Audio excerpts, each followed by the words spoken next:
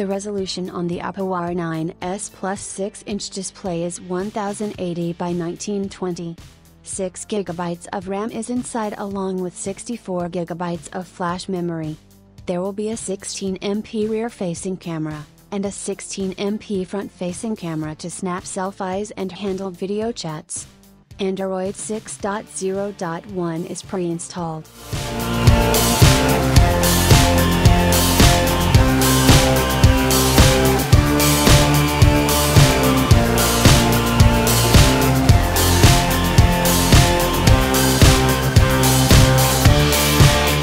Discovered on AnTuTu's verified Weibo page today is the R6037. That might sound unexciting to you, but suppose we told you that this is the Oppo R9s Plus? The Oppo R9s has already been benchmarked by AnTuTu, revealing the Snapdragon 625 chipset that will be driving the handset. The premium R9s Plus will have a brand new SoC under the hood.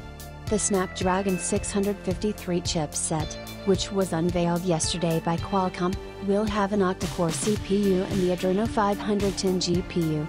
It is said to have a 10% hike in CPU and GPU performance over the Snapdragon 652 SoC, and includes support for dual cameras and carries the X9 LTE modem.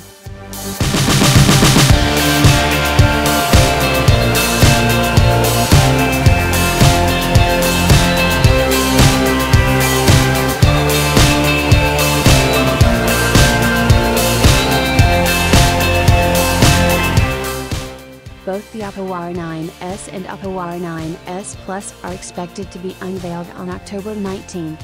That happens to be tomorrow. So make sure that you stop by often to catch the latest on Oppo's two new handsets. Once the new models are introduced, we should have information on the pricing and availability of the pair, not to mention the official specs.